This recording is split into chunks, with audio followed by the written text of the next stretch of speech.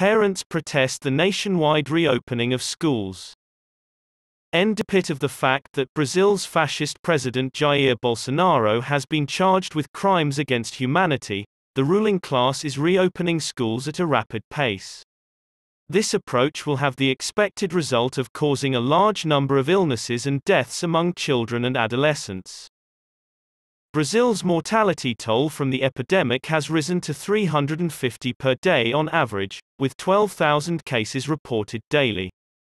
The Delta version of the coronavirus is driving a fresh spike of cases and fatalities, according to serious experts like neurologist Miguel Nicolelis. He continues to warn that infections in the nation are being blatantly underreported.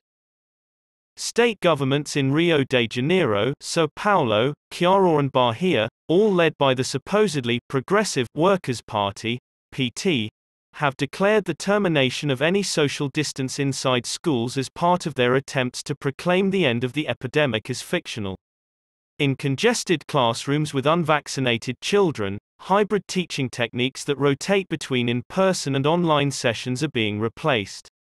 Increasingly, parents and educators in Brazil oppose this heinous policy. We share here a statement from singer Anderson Pequeno, whose kid is 6 and attends a Rio de Janeiro public school.